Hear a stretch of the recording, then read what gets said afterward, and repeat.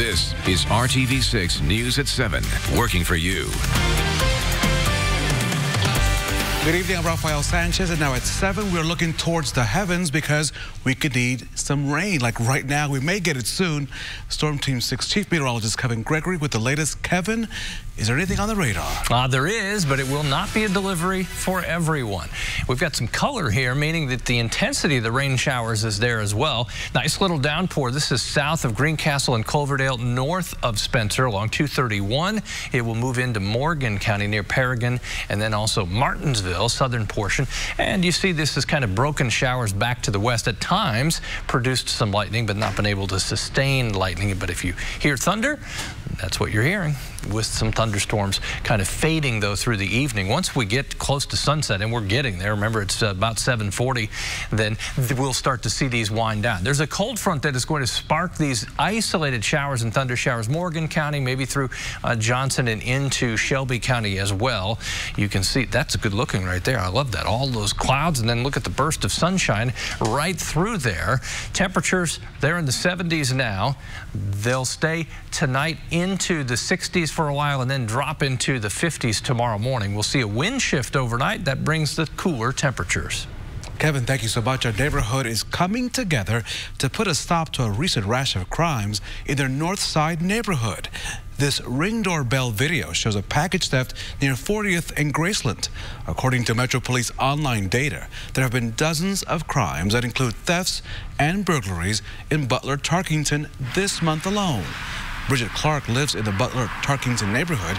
She's taking action by reaching out to police and creating a neighborhood crime watch. As we speak, the group is holding its second meeting.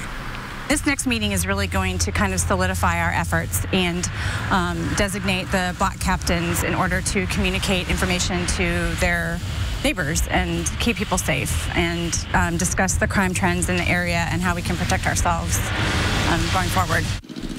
Neighborhood crime watch groups help police by observing and reporting crimes. And we have a breakdown on the RTV6 app and our website, theindychannel.com, about how you can start your own crime watch group to keep your neighborhood safe every day. And right now, police want to find this man who they say assaulted his own mother, sending her to the hospital in critical condition. This is 44-year-old Bobby Gibson Jr. Indianapolis police say they found a woman with blunt force trauma to her body in a home on South State Street yesterday. Now, investigators say Gibson fled the scene just beforehand in a silver Chevy Malibu. If you know where Gibson is, you're asked to contact police. We have all of that information in this story on the RTV6 app. What first was thought to be a crash on the interstate has now been called an act of murder. Indiana State Police responded to a two-vehicle crash on I-70 West on Saturday night. 27-year-old Devin Anderson was found dead in his car, and investigators thought it was from the crash. Meanwhile, the second driver, 24-year-old Juan Gerardo Vivas, was taken to the hospital with injuries. Now, during Anderson's autopsy this week, they found a bullet inside his head. Investigators believe Vivas fired at Anderson while they were driving, their cars colliding as a result. New today, 2 educators will be allowed to return to school after being on paid administrative leave for several months. The Northwest Hendricks County School Board voted last night to allow Tri-West High School Athletic Director Nathan Bagley to return to his position, as well as Dean of Students Stacy Bagley. The board went against the administration's recommendation to cancel their teaching contracts. They were placed on administrative leave back in July in connection with a coach that is accused of sexual misconduct with a student. And some have criticized school leaders for not reporting the allegations. The school board released a statement to RTV6 saying they made the decision to keep the Bagleys based on the preponderance of the evidence. The CEO of a major e-cigarette company, Juul, is now stepping down. It is the latest development in the controversy over vaping, which has now been linked to 9 deaths and hundreds of lung illnesses across our country. And the governor of Massachusetts has officially declared vaping a public health emergency, declaring a 4-month ban on all vaping sales, including THC. This as Congress hears people like Ruby Johnson testify about her daughter's near-death experience linked to vaping. Her pulmonologist said that he feared had we waited another 24 hours to seek medical attention, she'd most likely have been unresponsive on a ventilator. I'll never forget watching her cry that she literally couldn't breathe without excruciating pain. The latest data says more than 1 in 4 high school students are reportedly using e-cigarettes, something Juul is promising to address as the company swaps out its CEO. Now, the company is stopping all TV, print, and digital advertising and promising to comply with all federal regulations. Now at 7, President Trump is under fire. A call between him and the president of the Ukraine and a whistleblower complaint have triggered an impeachment probe. ABC's Rachel Scott is on Capitol Hill with the president's response and what comes next. Democrats now say they have more evidence to make a case for impeachment, and it was voluntarily handed over to them by the president. That is textbook abuse of power, and the transcripts have become Exhibit A. Like any mafia boss, the president didn't need to say, that's a nice country you have. It'd be a shame if something happened to it. The White House releasing what they describe as an unredacted transcript of a call that is front and center of an impeachment inquiry launched by House Speaker Nancy Pelosi. No one is above the law. The document reveals the president repeatedly urged the president of Ukraine to work with his personal lawyer, Rudy Giuliani, to help investigate his potential 2020 rival, Joe Biden, and his son, who had business interests there. President Trump, who continues to deny any wrongdoing, insisting a recent move to halt aid to Ukraine was not an attempt to pressure the country's leader. You take a look at that call, it was perfect. I didn't do it. There was no quid pro quo.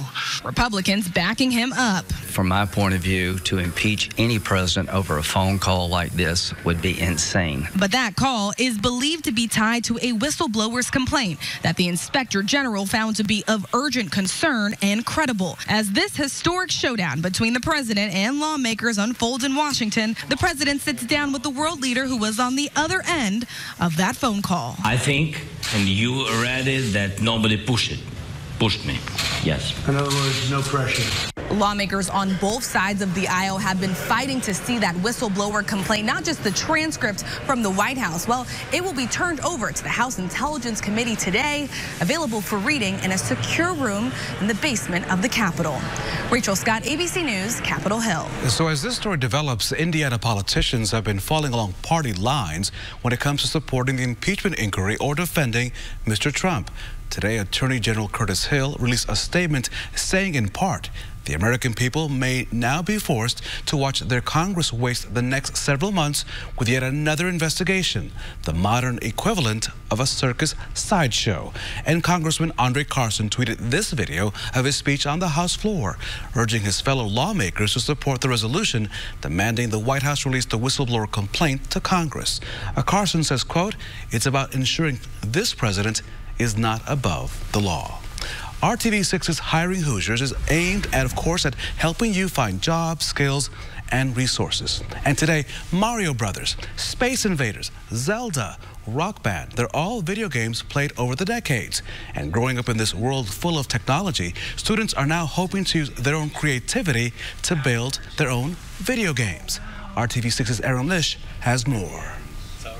Maybe you hop on your Xbox or old Nintendo 64, your phone, or even your computer and play a little bit of video games to pass the time away. Students in programming are hoping to create some video games that you will come to play and love.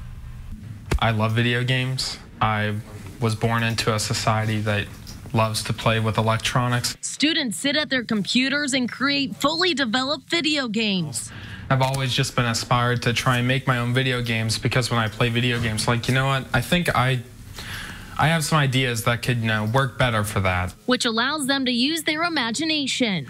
When you're here, like, in real life, you're restricted by things such as, like, gravity, but in the virtual world, you can do anything you want. They develop storylines and use Unity 3D software to program the games.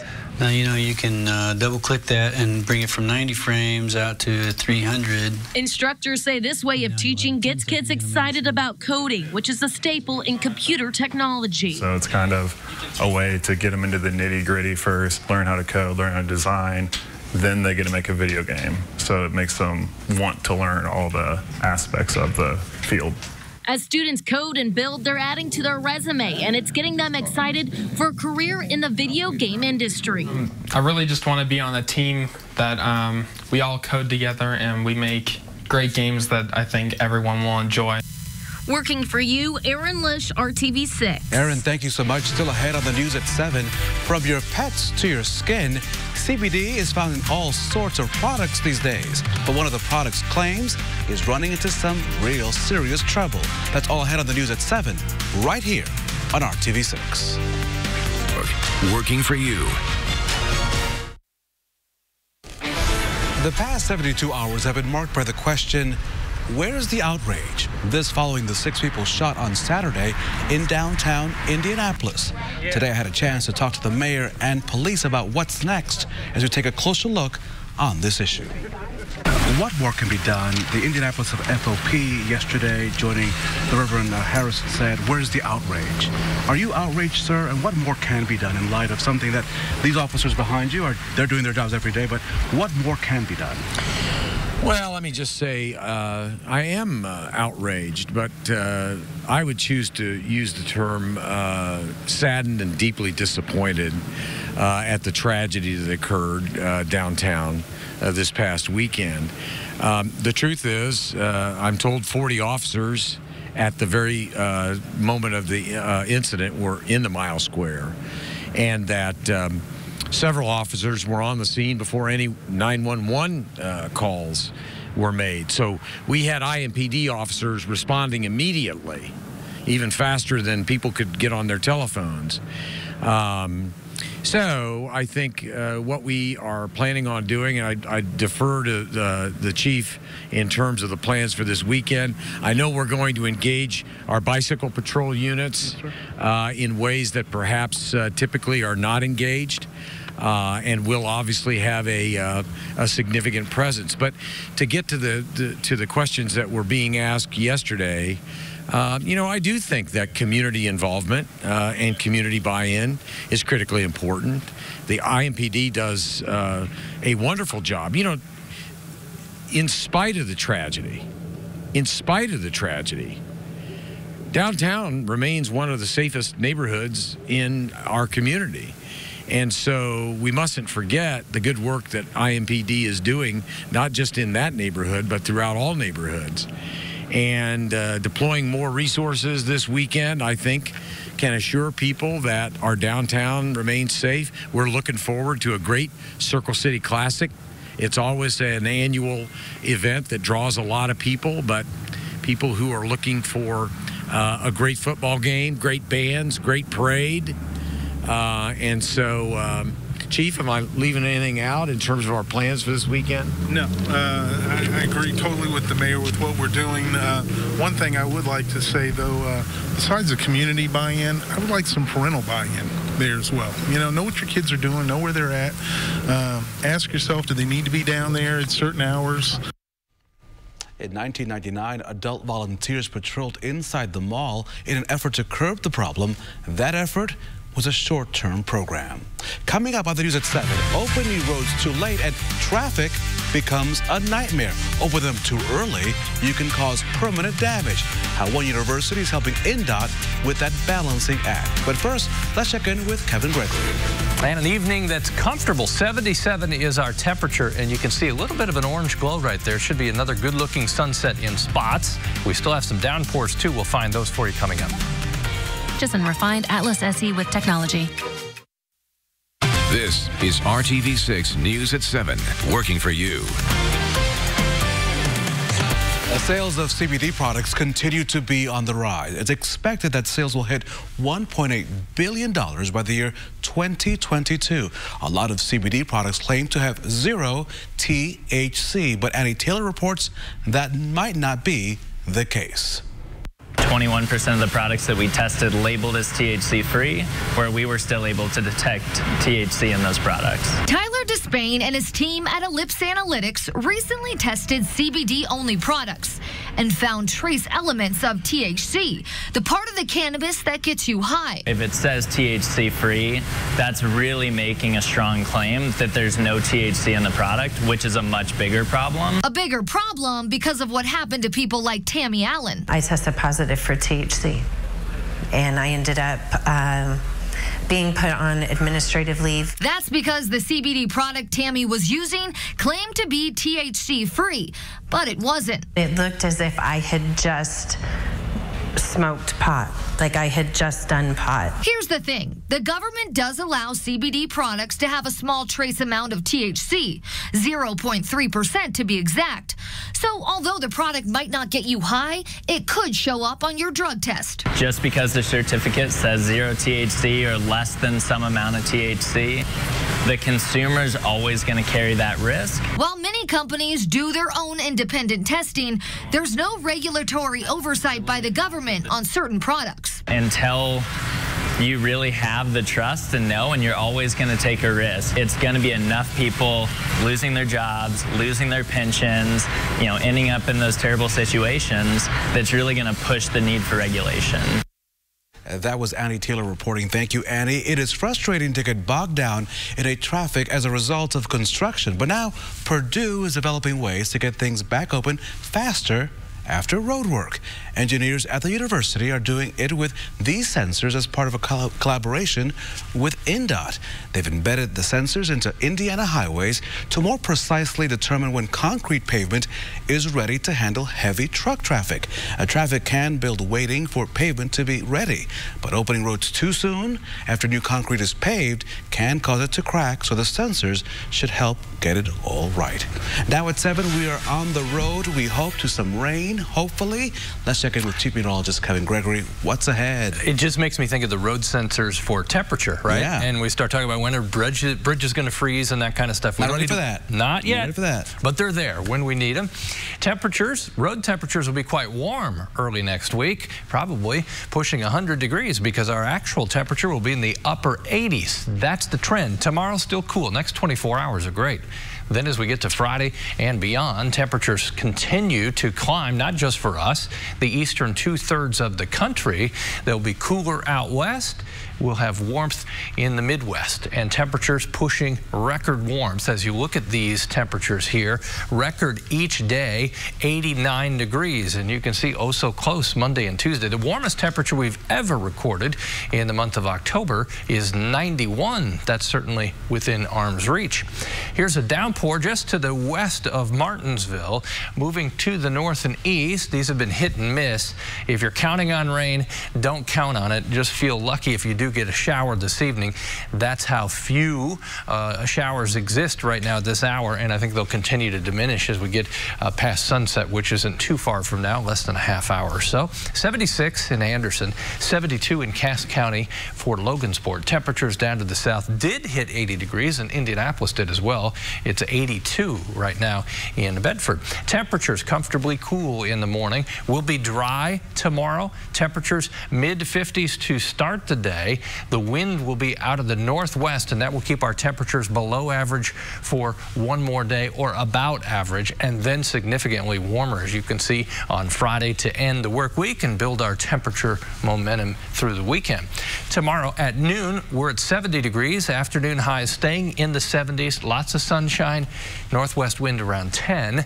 Temperatures Thursday range from lower 70s tomorrow to the upper 70s to the south. As we get to Friday, still lots of sunshine, noticeably warmer, and the humidity will start to climb, and that will continue as we go into the weekend. The wind will be strong, 20 to maybe 30 miles per hour. Friday night football games, if it comes down to a field goal, look out. You could have a little challenge there because of the wind. There are the high temperatures expected.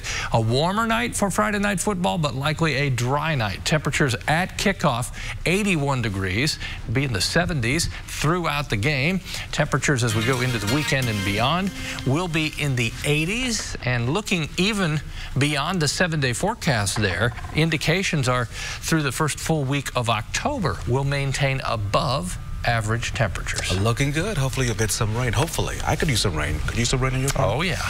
We'll be right back.